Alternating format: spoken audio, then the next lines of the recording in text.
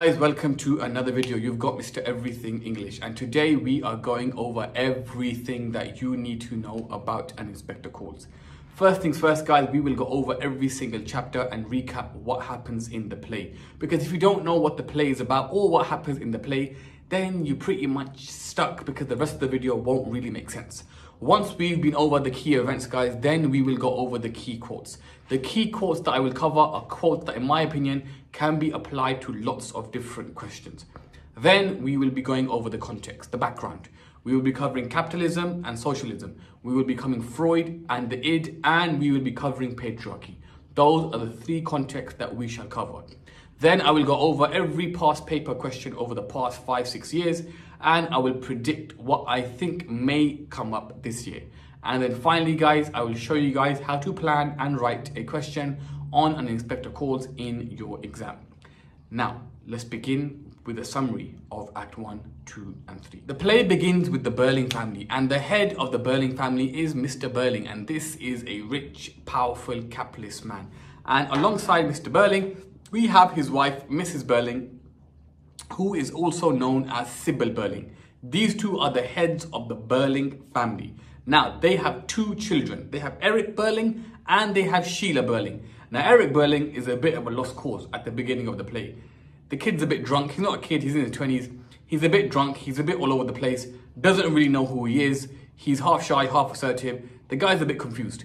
Then we have Sheila Burling. Sheila Burling, guys, pretty much lives up in the clouds. She thinks life is perfect. She thinks the world is perfect because she lives in her lovely little bubble that has been created with money and wealth and power and status. So for her, everything in the world is absolutely lovely. Now, the play begins and we are at an engagement. And the engagement is between Sheila Burling and a man called Gerald Croft. And Gerald Croft is from another rich, powerful family. Gerald Croft is rich and powerful. Mr. Burling is rich and powerful. So this marriage, this union, is a union of wealth, is a union of power. So guys, the play begins and we are celebrating the engagement of Sheila Burling to Gerald Burling, and they are having the time of their life. And very early on, guys, we learn that Mr. Burling thinks that he is the most important character in the whole play. He thinks he is amazing. Now, for us to understand Mr. Burling, we must first pause and understand a few things. This play was published in 1945, meaning the audience that watched this play watched it from 1945 on, and they knew history, naturally, of what happened before 1945. This play was published in 1945. This play was set in 1912. It was set 2 years before World War I. That's the only context that I would like to tell you guys for now. In the opening, guys, Mr. Burling, he is taking center stage, and this guy does not be quiet. And he comes out with crazy remarks. He says stuff like war is absolutely never ever gonna happen, and that the Titanic is unsinkable, absolutely unsinkable. Now, from the very beginning of the play, Priestley creates an impression that this character, Mr. Burling, this guy who thinks he knows it all because he's surrounded by yes men, because he's rich and powerful, he actually has no clue about how the world works. Because when he says that war is never going to happen, the audience are sitting there laughing because they know, mate, 2 years later, quite a big war happened. World War I happened. And that is called dramatic irony. And then when he says that the Titanic is unsinkable, absolutely unsinkable, it was one of the biggest shipwrecks in history. Again, dramatic irony. So Priestley sets a precedent from the very beginning of the play that this guy on stage who's talking a lot, don't be fooled by his words. He actually hasn't got a clue. Therefore, guys, by taking a jab at Mr. Burling, Priestley is taking a jab at what Mr. Burling represents. Mr. Burling represents the ideology of capitalism. It's the engagement, and Gerald gives Sheila a ring, and this ring, sorry, I think the ring goes on this hand, I think. Correct me if I'm wrong, but I think it's his hand. So Gerald gives Sheila a ring, and that ring symbolizes power, symbolizes control. Because the moment Sheila takes the ring and puts it on, she now belongs to Gerald. She's now his. This ring is a symbol of control, and this ring is important because later in the play, in Act 2, she takes it off and she gives it back to him, and she becomes free. But at the moment, Gerald, she puts it on and Gerald now controls her. And in that whole part of the play, we get some inclination that Gerald has been up to some madness. Gerald has been up to no good, because we get an indication that she says that last year, all of summer, you never came near me, which implies that if he never came near her, who was he going near?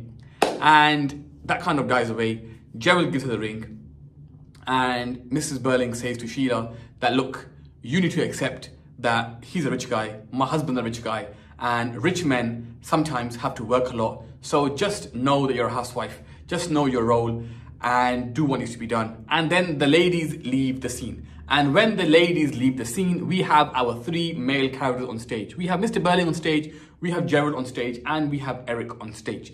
And at this point, Mr. Burling takes the opportunity to puff his chest and teach these young boys a lesson. He tells them, guys,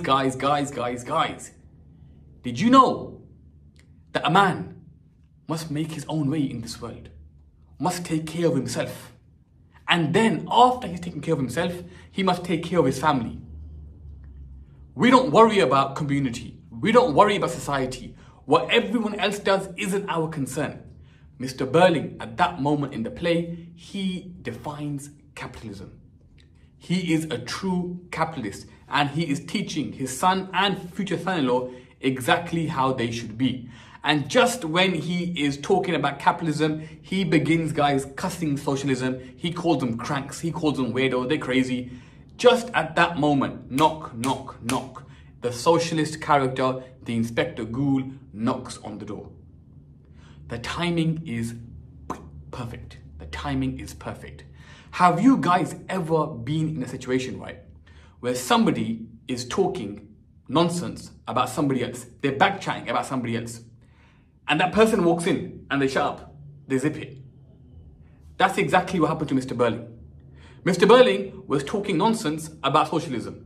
Mr. Burling was talking nonsense about the way those people live. And just as he was in his element, knock, knock, knock, in comes Inspector Ghoul. It says in the quote, guys, there was a sharp ring of a doorbell. Going forward, the word sharp is repeated a lot in the stage directions. And the analogy I use is Mr. Burling is a tree. The inspector has an axe, and he is taking blows at Mr. Burling, chopping, chopping, chopping, until Mr. Burling eventually falls. This is the first blow. The inspector arrives, and the inspector tells them, hello guys, how are we doing? Actually, no, he doesn't say hello guys, how are we doing? I'm just saying that. But he says to them, there has been a death. There has been a death. And a young girl has died by committing suicide. And rather than saying, oh my God, what happened? Is she okay? Can we do anything to help? Mr. Burling's like, yeah, and what do you want? Again, showing his capitalist nature. He doesn't care about other people. And Mr. Burling tries to intimidate the inspector. He kind of says to him, look, I know your boss and I know who you work with. So be careful how you speak to me. Be careful how you talk here. But the inspector guy doesn't bat an eyelid. The inspector is strong. The inspector is calm. The inspector kind of keeps his ground. Socialism versus capitalism. The fight has begun. So the inspector reveals, guys, that the girl who committed suicide, her name, the girl who died, her name was Eva Smith. And Mr. Burling in the beginning says, who? I have never heard of anybody called Eva Smith. But this Mr. Porcupine tells a porcupine, is that even a thing? I need to cut this part out of the video. Guys, Mr. Burling tells a lie, and we learn that he does in fact know Eva Smith, because Eva Smith used to work for him. However, he sacked her because she wanted more money, and obviously as a capitalist man, he isn't going to pay her anything. So Mr. Burling, cut a long story short, Mr. Burling sacked Eva Smith, and that was how he knew her. Debate. Is it wrong for him to sack Eva Smith? Yes or no? Is he entitled to run his business how he wants? The inspector will say no, because the inspector says that Mr. Burling started a chain of events that ultimately led to her suicide. But the first chain, the first domino to fall, was the fact that Mr. Burling sacked her because she wanted more money. Number one. At that time, guys, Sheila Burling comes back into the room and she is the second character to get questioned. And we learn, guys, that Sheila Burling does know Eva Smith, and she in fact met her at a store called Millwards. Now, Millwards, guys, isn't like a JD Sports or a Primark. Millwards is your upper class shops. Now, I don't know, Harrods maybe, but it's a really posh shop where the rich people shop. And Eva Smith got a job there. Now, we assume that she probably got a job there because of how she looks, because she's pretty, she's beautiful, she fits into that environment. So Eva Smith got a job at Millwards and Sheila Burling went there to do some shopping. And again, cut a long story short, Sheila Burling also gets Eva Smith sacked because she feels as though Eva Smith was mocking her in the shop. And so she complains to the management that, look, either you get rid of her or I tell my daddy to close the account. Now, the shop, Millwards, has to choose between a worker and Mr. Burling closing down the account. The power of capitalism always outweighs the power of justice. So they sack Eva Smith. Goodbye, see you later. We can replace you with another worker, just the way Mr. Burling replaced you with another worker. And we are going to keep your father's account. Sheila Burling gets Eva Smith sacked. So, domino number one, Mr. Burling sacks her. Domino number two, Sheila Burling gets her sacked from Millwards. Then, at the end of Act 1, guys, Gerald and Sheila are talking, and when Gerald learns her name, that Eva Smith changed her name to Daisy Renton. So Eva Smith, she changed her name to Daisy Renton, and the inspector tells the characters this, and Gerald gives it away on his face that he knew someone called Daisy Renton. And Sheila clocks this at the end of Act 1. And she says to him, look, you might as well tell the truth because he's going to get it out of you anyway. He's like, shush, shush, shush, shush, shush, be quiet. Act ends, guys, and then Act 2 begins. And Act 2 begins with Gerald Burling being questioned. Now, Mr. Gerald Burling, what a hero, guys. My man is a hero. The story goes as follows. How did Gerald know Daisy Renton, Eva Smith? Same person, two different names. So Gerald says that he saw Daisy Renton. So guys, from this point onwards, Daisy Renton, when I say that, it's Eva Smith. It's the same person. But Gerald says that he met Daisy Renton at the Palace Bar. Palace Bar, guys, is essentially where women go to get picked up by rich men who will pay them pretty much for sex. And Gerald says, look, I went there and I saw that Alderman Megati was cornering Daisy Renton. And at this point, the other characters, Mrs. Burns, are, what? Alderman Megati? Is this what he's doing? Is she clueless? She is calling out Alderman Megati for doing that. But she's not asking Gerald, what were you doing there in the first place? You're supposed to be getting married to my daughter. Flies over her head conveniently. She's too bothered about Alderman Megati, but she can't see what's happening in front of her. Again, typical capitalist. Then Gerald says that, look, Alderman Megati was cornering her. So me being the hero, I said, listen, my friend, she's with me. Again, guys, not in those words, I'm paraphrasing. But basically, guys, Gerald takes her away, gives her food, he houses her, and he takes care of her. And it's an unspoken agreement that, look, I'm going to give you housing, I'm going to give you food, I'm going to take care of you. In return, you become my mistress, which basically means you have sex with me. That was the agreement. That is how Gerald got to know Daisy Renton, Eva Smith. He essentially had an affair with her. When they asked Gerald, did you love her? This is very important. When they asked Gerald, did you love this woman? Gerald stays silent. Gerald stays silent. And my rule is that no means no. If you've been like, let's say someone says to you, did you punch him in the face? If you didn't do it, you're going to shout no straight away. But if you did do it, you might stay quiet because you might be ashamed, or you might not want to admit it. You might not want to lie. So when Gerald says nothing, I would argue at this point, it reveals how Mr. Croft is a victim of capitalism, because there is no way he can admit Mr. Gerald Croft, rich, young, powerful man, comes from a rich, powerful family, that he loved a woman that he picked up in a bar. Isn't gonna happen. So Gerald Croft is a victim of capitalism because he had to marry somebody rich and powerful, rather than maybe somebody that he actually loved from his heart. So guys, at that point, Sheila Burling is now changing. She's becoming more powerful. Sheila Burling takes off her ring and she hands it back to her fiance. She hands the ring back. The ring is a symbol of control. She is now free and she hands the ring back to him. Gerald is done. Gerald is the third link in the chain. Gerald is the third domino to fall. Number 4, guys, in comes Mrs. Burling, and Mrs. Burling is in some mad mood.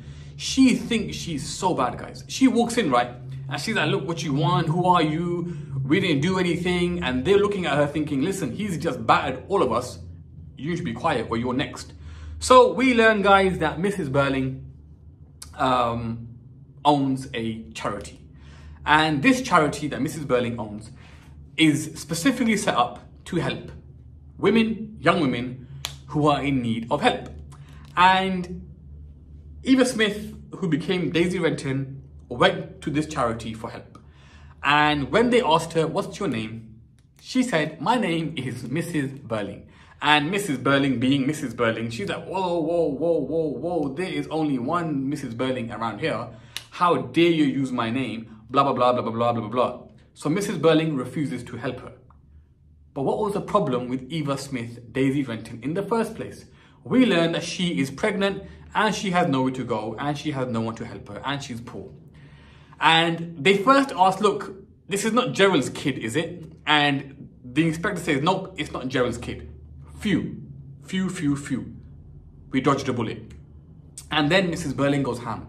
Mrs. Burling tells the inspector that, look, Mr. Burling, guys, tells the inspector that the person to blame, the person that should be questioned about all of this, is the guy that got her pregnant, is the baby father. And she says it should be made public news and he should be a scandal of in the public and everyone should know who he is because he is the one to blame. You sure? She said, yep, 100%. He is the man to blame. And then at the end of the act, Sheila wakes up because she realizes, hold on a second. He's questioned everyone, but there's one character left. There's one character left. So he's probably the one that got her pregnant. Mr. Burling didn't get her pregnant. Gerald didn't get her pregnant, but there's one character left. So guys, Act 2 ends with Mrs. Burling saying that, look, it's the guy's fault who got her pregnant. He is responsible. And in comes Eric Burling, guys. And Eric Burling, boy, oh boy, this guy has been up to a lot. We learned that Eric Burling is the one that got her pregnant. Eric Burling also met her at the Palace Bar. And Eric Burling went with her home. And we learn, this is interesting, guys, this is where the rape allegation comes. We learned that as Eric Burling was entering her home, she didn't want Eric to come inside. And Eric says that, look, I was in a mood where a guy easily turns nasty. Now remember one thing, guys, Eric Burling is rich and powerful. For her to deny him is unheard of. So she lets Eric in, they do what they do, she gets pregnant, and Eric begins to give her money. And she takes the money, and then she learns that Eric is stealing the money. And she says to Eric, look, I can't take any more of your money, peace out, see you later. And Mr. Burling, being the lovely, caring father he is, and being the just man that he is, he doesn't care, not one bit, that Eric has been sleeping around with this chick. He only cares about this money. He wants to know, where did you get this money from? What a disgusting man that he is, guys. He doesn't care about what his son's been up to. Rather, he cares so much just about the money. We learn that Eric was stealing the money from his dad's business, and Mr. Burling says, you will make sure you pay every single penny back. And then, guys, the inspector leaves, and before he leaves, gives a famous speech saying, look, one Eva Smith is dead, but there are thousands of Eva Smiths, and if you guys don't learn, you will be taught in fire, blood, and anguish. I argue it means two things. One, it could mean World War. Two, it could mean hellfire. But look, he basically says, look, you guys may get away with what you do now because all you do is commit moral crimes, not legal crimes. So you may get away with it, but your punishment is coming. Your reckoning is coming. If you don't fix up, it is on its way. They leave, guys. Sorry, the inspector leaves and the characters have a bit of a back and forth. Sheila Burling calls out her parents saying, you guys haven't learned anything. You guys haven't even understood or accepted what you guys did. Her parents come back at her saying, look, we didn't do anything. It's not our fault, blah, blah, blah. Gerald comes in and Gerald says, I just found out that inspector, Inspector Gould, isn't even a real police inspector. So our hands are not guilty. We are free. Sheila Burling and Eric are like, what are you guys talking about? He may not be a real police inspector, but your crimes still stand. You sacked her for more money. You sacked her from Millwards. You had an affair with her. You treated her unjustly when you did not give her money in the charity or help in the charity. Eric, you had sex with her multiple times. You got her pregnant. And again, you left her abandoned. You all committed crimes, but you don't care. They say, sorry, we don't care. And then as the end of the play approaches, the phone rings for a second time, and this is the true punishment coming because they did not change fully, because they did not see the error of their ways. This phone rings and they are told that now a girl has died and an inspector is coming to their house. The way I interpret that, guys, is that the first inspector was not a real inspector. He was the embodiment of a second chance. He was the embodiment of socialism. Look, fix up and your punishment, you will avoid it. But because they did not, their punishment arrives. And that is the entire play An Inspector Calls. I hope you now understand what the text is about. Now guys, let's move on to context for our text. The three pieces of context that we're going to use for An Inspector Calls are capitalism, patriarchy, and Freud and the id. Let's go over all three of them. And guys, as you should be aware, these three come under AO3 in our exam. What is capitalism, guys? Capitalism is essentially an ideology. What is an ideology? An ideology is a belief. Now, what do capitalists believe in? What do they think? According to a capitalist, guys, the most important thing in life is money and is you, as in themselves. They care about themselves and they care about money. So Mr. Burling is a true capitalist. Eric Burling, the way he behaves, is a capitalist. Gerald, the way he behaves, is a capitalist because they care about themselves. They don't worry. Mrs. Burling as well. They don't worry about the consequences of their actions. They do what they want. Mr. Burling sacks her because he doesn't want to pay her more. Now, guys, when you want to view capitalism, you want to view capitalism as this lovely triangle. Now, at the top of the triangle is Mr. Burling. At the bottom of the triangle are all of his workers. For example, Eva Smith. And what does this necessitate? That in capitalism, you unfortunately need poor people. Why do you need poor people in capitalism? Because it's the poor people that make the rich people more and more money. But the important part is this: the pyramid is really wide at the bottom, which means that these workers are replaceable. You sack one, you replace them tomorrow. That is why Millwards sacks her very easily. That is why Mr. Burling sacks her very easily, because she is at the bottom of the food chain. They care about the top. They care about the people that make money. So Millwards cares about the bottom line. Mr. Burling cares about himself. So a true capitalist, guys, only cares about himself or herself and cares about money, cares about profit. And this dictates everything. It dictates how they treat other characters. Now, capitalism, guys, in this book, there is a fight. It is capitalism versus socialism. And socialism, guys, in this text is represented by Inspector Gould. And Inspector Gould, guys, he is our socialist character. Now, what is socialism, guys? Socialism is basically the belief that we should all be equal and we are all one body and that we should all care for each other and we shouldn't have too much money, we shouldn't be poor, but everyone should live on a very equal footing. I'm going to just make a note, guys, the idea of community, and I'll make a note of equality, but it doesn't mean literally everyone is the same. It's the idea everyone is similar. And the important part here, guys, is the idea of community. For socialists, for Inspector Gould, They believe that everyone was linked. So for example, Mr. Burling is the one that sacked her. Because Mr. Burling sacked her, she then went to Millwards, and then Sheila got her sack from there. Because Sheila got her sack from there, she went to the Palace Bar, and that's where Gerald met her, and so on and so on. So they believe that everyone is linked to everybody else.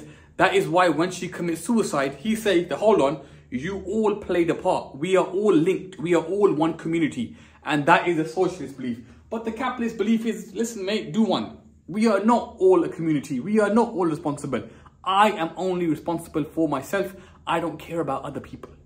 Guys, that is the capitalist idea, and it is the idea of capitalism versus socialism. Socialism, guys, is embodied by Mr. Gould, Inspector Gould, and capitalism is embodied by Mr. Burling and the other characters, but Mr. Burling is the main one.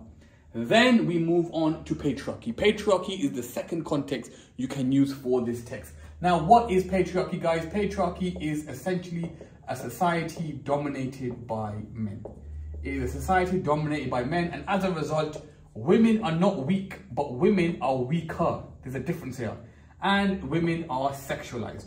That is why in this book, guys, for example, when we meet Sheila Burling is described very, very early on. The first few words describe her as being pretty. And she keeps asking, was Eva Smith pretty? Was Eva Smith pretty? It's as though how sorry she feels for her will depend upon if she was beautiful or not. Because in a patriarchal society, the importance of women comes down to how beautiful the woman is, or the woman is. So guys, it was dominated by men, and women were weaker, and women were sexualized. Now I want you all to talk about this. When you add capitalism to patriarchy, then it becomes what? It becomes dangerous. It becomes dangerous. How? Look at the world we live in today, right? You've got celebrities who do stuff and they pay off the victims and say, look, don't talk about it. Don't take it to court. Here's 25 grand. Here's 50 grand. Please be quiet. That's capitalism plus patriarchy. In a patriarchal society, guys, men are dominant. But the most dominant, the most dangerous man is a patriarchal capitalist man. Is a man who's rich. Oof, then you're dangerous. No one cared what Gerald did. No one cared what Eric did. They're untouchable. Because in a capitalist society, being a man and being rich gave you extreme power. That is why capitalism plus patriarchy made you dangerous. But I want you guys to also argue that it also, you can argue, had the reverse effect. Why was Eric drunk half of the time? The guy didn't have a clue what was going on. Why could Gerald not speak up when they asked him, did you love her? Guys, why are they victims? Because in a patriarchal society, in a capitalist society, they must follow. They must live by the rules of patriarchy and the rules of capitalism. Now, what are the rules of patriarchy? The rules of patriarchy are as follows. As a man, you don't marry weak women. You don't fall in love with weak women. You are powerful, therefore your wife is powerful and strong. Then as a rich capitalist man, you marry and you love and you uphold the family name and you build the business and you take it to new heights. And that's why they struggle. Eric is half shy, half assertive. Eric is squiffy for most of the play. Why? Because Eric is stuck. He knows he has to follow his dad's footsteps, but the kid can't do it. The pressure is too much. He's a victim of the very ideology that gives him power. Mr. Gerald Croft is the same boat. Can you imagine Gerald Croft taking Eva Smith home to his parents, saying, look who I'm marrying?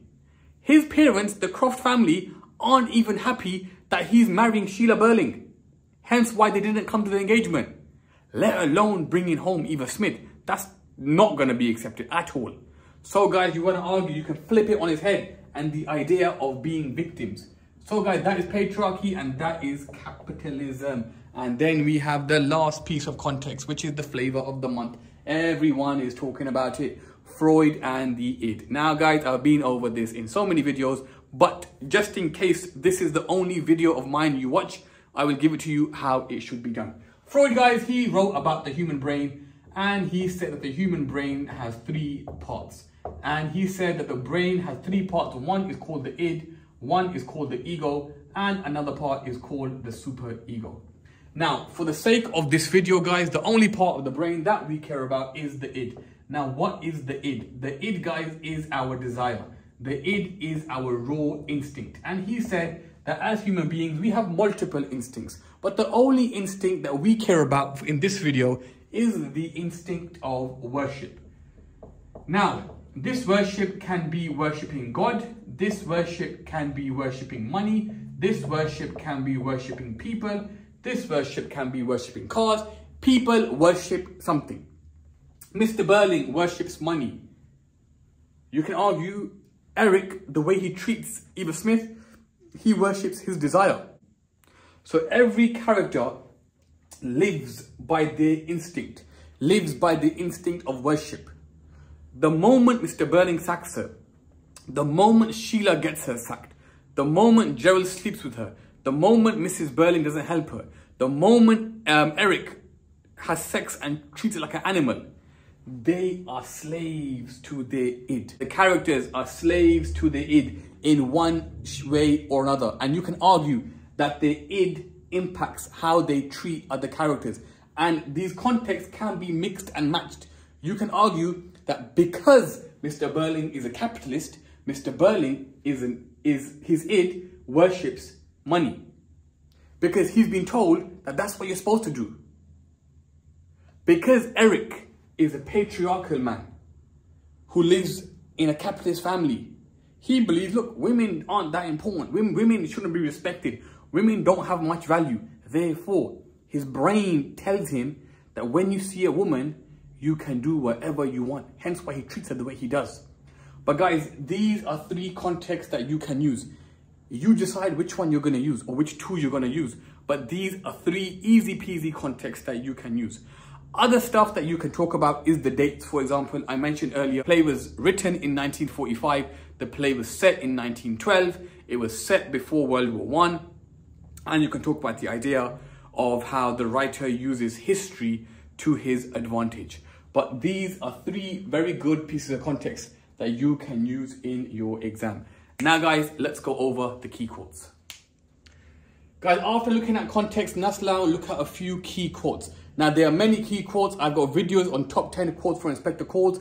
But in this video, guys, we're going to go over 3 to 4 quotes that can be applied to lots of different questions. The first one is, a man has to make his own way, has to look after himself and his family too. Now, in this quote, guys, the two devices that we are going to be speaking about is rule of 3 and is repetition. Now, the context that we can apply to this particular quote is the idea for now of capitalism. And if you want to go there, you can even link it to Freud and the id. Let's explain how. What does this quote show? This quote emphasizes the idea of importance. Mr. Berling is telling Gerald and is telling Eric, look guys, as a man, he emphasizes man, as a man, you must know your priorities. You must know what is important in life. And he literally sums it up. He says, as a man, you must care about 2 things. This one doesn't matter. He says care about 2 things primarily. Number 1, first, you must make your own way. And this, guys, I view him as a bulldozer. He keeps saying he's a hard-headed businessman. It's the idea of a bulldozer. You charge, you make your path, and you don't care about collateral damage. You don't care about who you hurt in the process, because all you care about is your path. Because this will allow you to look after yourself. How? What does he mean, look after yourself? He is talking about financially, guys. He is talking about money. Because for Mr. Berling, looking after yourself depended upon how much money you had. So the first thing you do is you build and you work and you work and you work. Second thing you do is you look after yourself. There's no sign about anybody else. He doesn't mention family yet.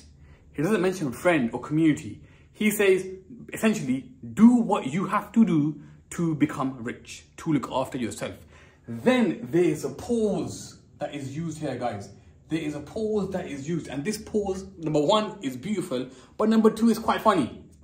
It's as though, at this moment of his lovely speech, Mr. Berling realizes, hold on. I'm talking to Jerry, I'm talking to Eric.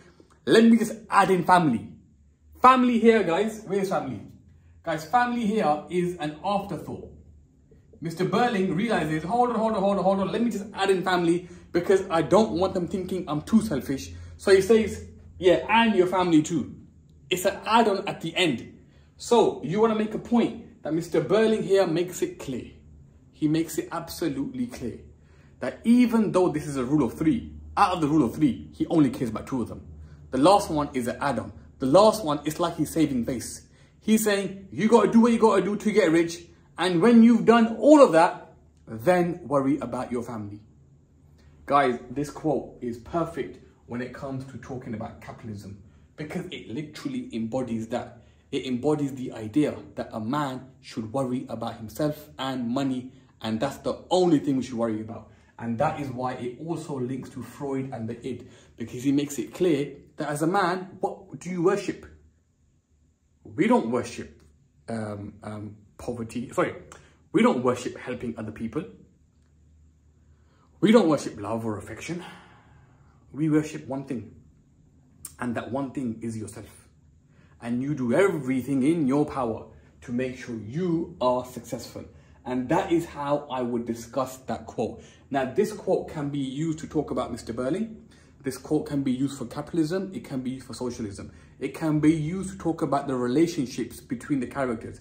It can be used to talk about gender, because it literally tells you why men were the way they were and the views they hold.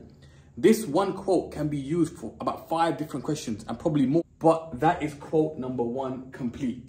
And then directly beneath, guys, we have the opposite.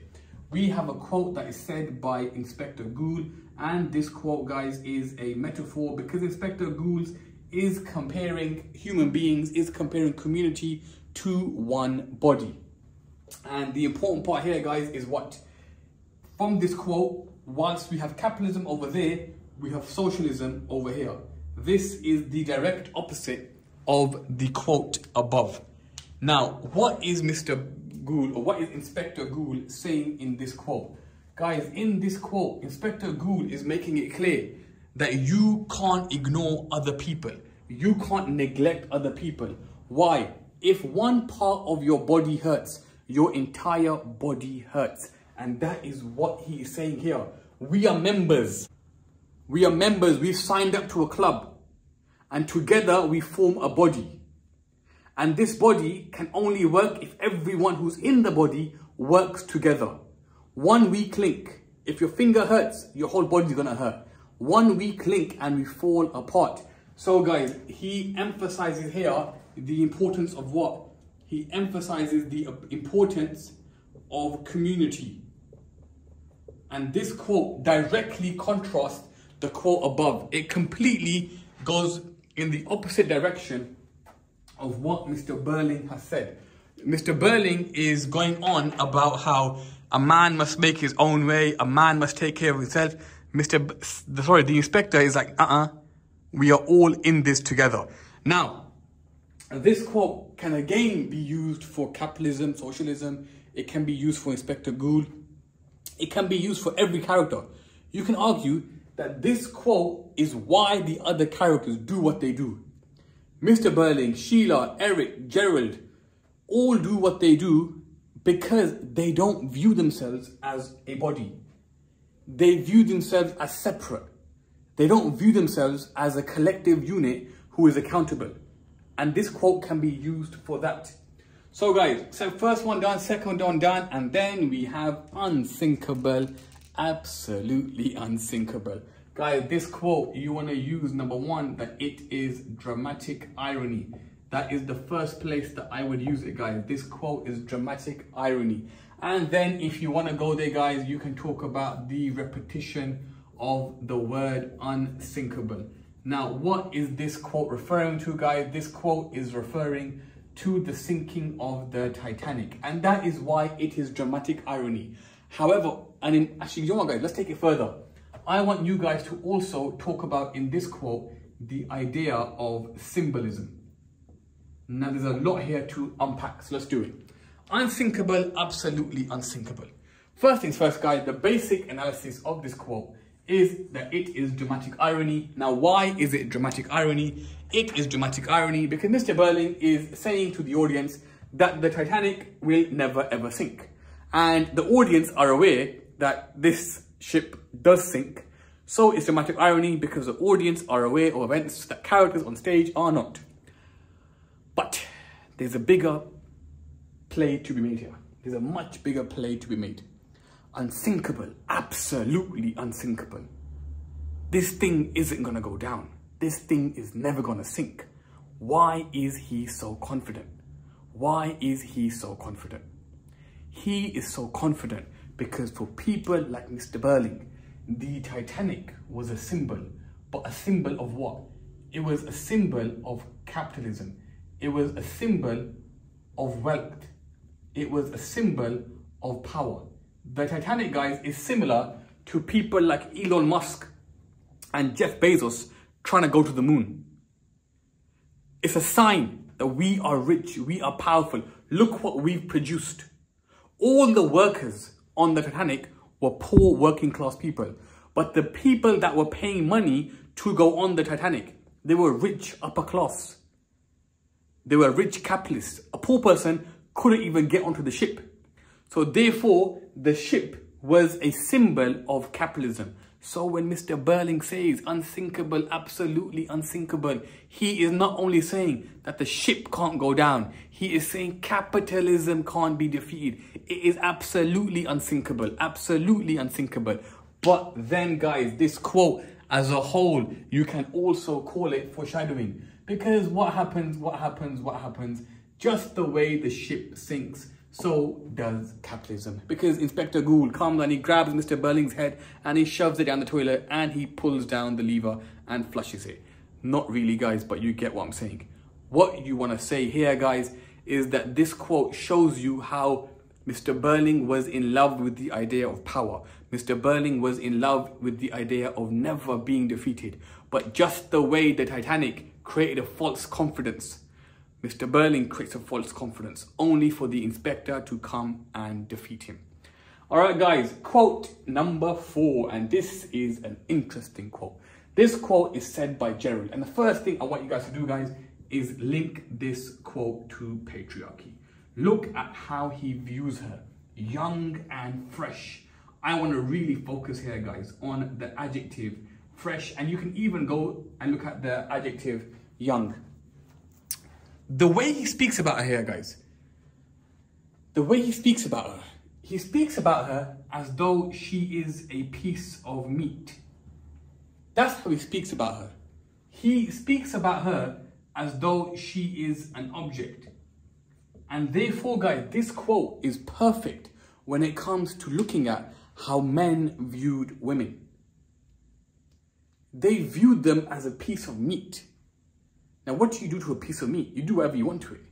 It's powerless. It's at your mercy. And the fact that Gerald says this about Eva Smith, Daisy Renton, it honestly shows how these men viewed women. He's not hiding his views.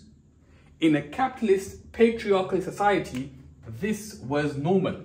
It's not as though Mr. Burling says, "What, really? Young and fresh? How dare you?" It slides under the table. It's normal. Even the female characters don't question it. Therefore, it shows you guys how it was an accepted norm that this was how women were treated. Very good quote, guys, to talk about gender. Very good quote to talk about power. Very good quote for injustice. Very good quote to talk about the idea of what capitalism produced. It produced people like that. Because, as I said earlier, rich and patriarchy produced people that had no respect for women. All right, guys, these are 4 quotes that can be applied to lots of different questions. And there are loads of other quotes that you can use. But these 4, guys, are easy to remember and they can be used on the day of your exam in lots of different ways. They all have context, they've all got language, they've all got structure, they've all got things that you can discuss. One more thing before I forget, one more thing. I can't call this video everything about Inspector Calls if I don't give you everything. What's missing behind me? What's missing behind me? Form. I haven't got a quote that analyzes form, but I do have a quote that analyzes form. Sharp. That's it. One word. I'm going to use that one word. And all I want you guys to talk about as form is the idea that this is a stage direction. Sharp is a stage direction. Now, I can't remember off the top of my head, but sharp is repeated at least 3-4 times in the entire play. And it's always talking about how the inspector either acts or speaks. So for example, when he knocks on the door, it says that it was a sharp ring. And then when he speaks to Mr. Burling, it says it is sharp and it cuts in. And what you want to repeat here, guys, and what you want to talk about here is the idea. I said it earlier. Mr. Burling is the tree. Inspector has the axe. Cutting, cutting, cutting. Guys, you know what? You can even take it further. Also, a stage direction that says that the inspector is cutting in when Mr. Burling talks. These two quotes are lovely when it comes to form, because form is when you analyze the idea of what is the text. Now, our text is a play. What does a play have that other texts don't have? Stage directions. And you can use this quote, guys, any of these, for the idea of the inspector taking the power, cutting bit by bit by bit by bit by bit. And if you want to make a point that when does the tree fall? When does Mr. Burling fall? I would argue, guys, it's in Act 3 when Mr. Burling says, I'd give thousands, yes, thousands. Don't underestimate that quote. Mr. Burling does change for a split second. He says, I'd give thousands, yes, thousands. For somebody like Mr. Burling, that is massive. He's giving away his most important possession. Now look, does he literally give the money? No. But the sentiment is what is important. The inspector has chopped away so much that by that point, he is absolutely defeated. He's laid out flat. And that is Mr. Burling by the end. But you can use the stage directions, cutting in and sharp. Now, guys, if you're thinking, sir, what if these don't fit? In the beginning of the play, in the stage directions, there is so much to talk about. It talks about how Sheila Burling is young and pretty, I believe. It talks about how Eric Burling is half shy and half assertive. It talks about how Mrs. Burling is a cold woman. It talks about how Mr. Burling is a heavy looking man. It talks about Gerald Croft as a young, attractive chap, the typical bachelor in the town. My point being, guys, there's lots you can take, But what I'm giving you on the board, let's say you can't remember all those quotes and you need 5 that you can apply to lots of different questions. These 5 are there ready for you to use. Because don't remember, guys, that in the exam for Inspector Calls, it is multiple choice. You pick either one question or you pick the other. All right, guys, we've been over the entire play. We've been over context. We've been over key quotes with structure, with form and language.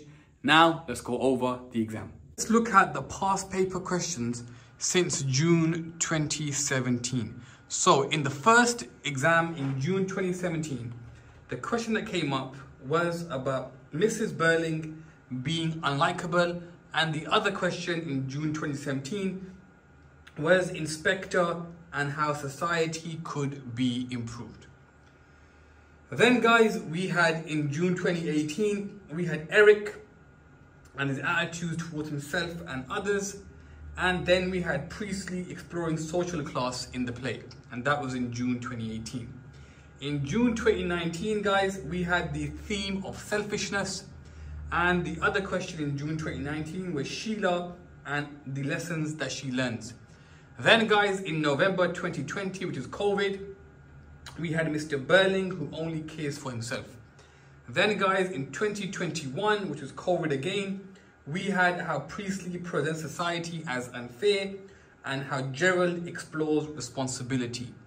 And then, guys, in June 2022, which was last year, we had Eric, who learns about society, and we had inequality. In our exam, we know that for the Inspector Calls question, we spend 45 minutes on this particular question. And for this question, guys, we are spending 5 minutes planning, and we are spending 40 minutes writing.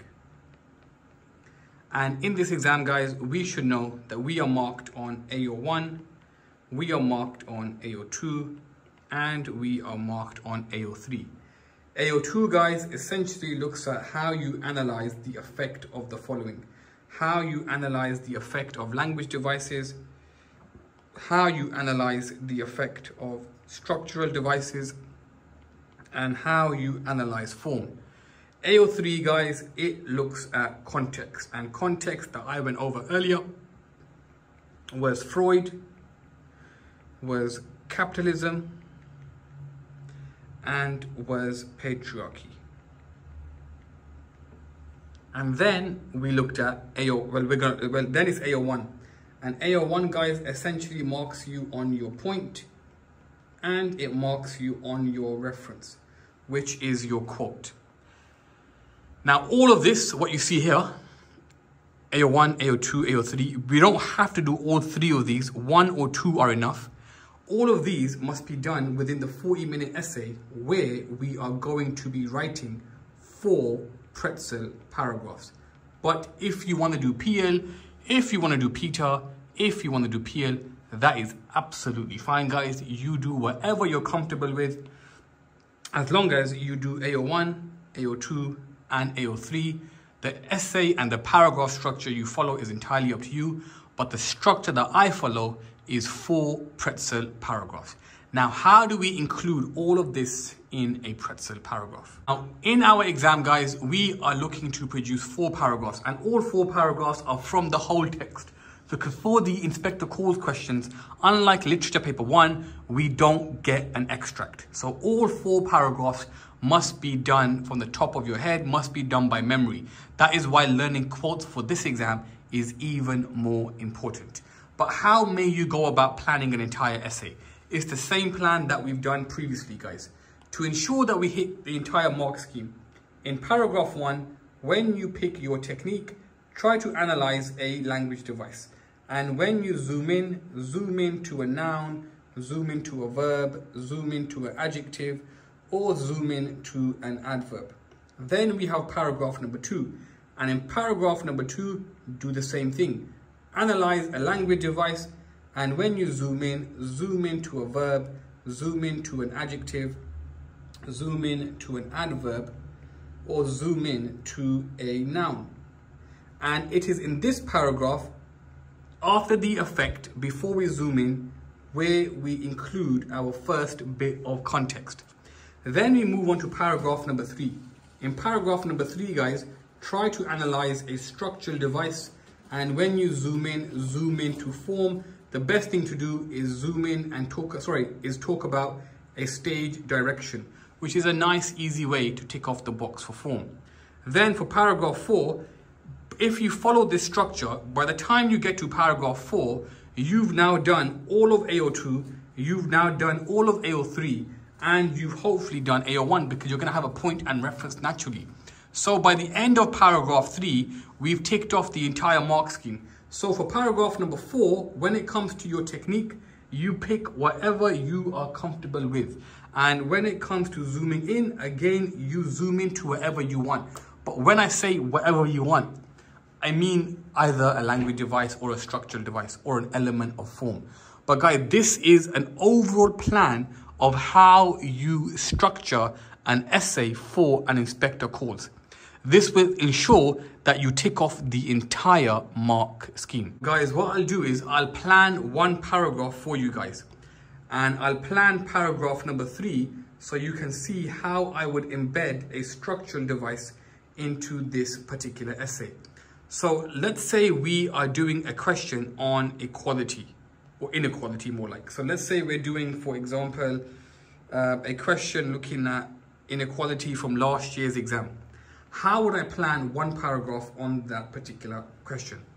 First things first, guys, I will use the quote cutting in, which is a stage direction. And my technique will be foreshadowing, which is a structural technique. And my zooming in will be the fact that this is a stage direction. And what's my point? How does this show inequality? Guys, I will talk about in this quote the idea of how the inspector is trying to bridge the gap. He is the superhero. He is the man who is trying to defend. He is the man that is trying to reduce the inequality. And there you have one paragraph planned. Now, in my exam, I would never plan my effects and I would never plan my link. The reason I would advise people not to plan their effect and their link is because normally you should already know what you're going to say about what you're picking. Otherwise, don't pick it. So you don't have to necessarily write down your effect. It should be in your head anyway. But if you want to write it down, you can. The link, all we're doing is linking it back to the point. So guys, in this paragraph, let me explain what would happen. I will talk about how inequality is presented as there being a massive divide. However, it is the inspector who is there to bridge the gap, who is there to reduce the divide. This can be seen by the way he treats Mr. Burling. Rather than worshipping Mr. Burling, the inspector treats Mr. Burling and humbles Mr. Burling as he should be. This can be seen from the quote cutting in. Here the writer is foreshadowing it's the idea of chopping away at the tree. He's bringing Mr. Burling back down to his level. Once I've explained that, then I would say furthermore, it is very important that this is a stage direction because all the other characters can see it. He's cutting in, he's disturbing Mr. Burling while he's talking in front of every other character. That's the effect of it being a stage direction. Everyone can see what is happening. Therefore, not only is he making Mr. Burling less powerful, he's reducing the power of Mr. Burling in the eyes of all of the other characters. Therefore, as you can see, and link it back to the top. That is how I would piece that paragraph together. All right, guys, that is how you would plan an entire essay. And here is a specific plan for one paragraph. There is your exam on the board. Do not forget, guys, what is happening on English Literature Paper 2. 45 minutes, 40 minutes writing, 5 minutes planning, and please make sure you have elements of AO1 and AO2 and AO3 throughout your essay. Guys, this video, I hope you have found it beneficial. I went over the entire play, I went over context, I went over quotes, I went over the past papers, and then went through the paper and how you plan an entire essay and then a particular paragraph. As always, guys, it's been Mr. Everything English. Peace.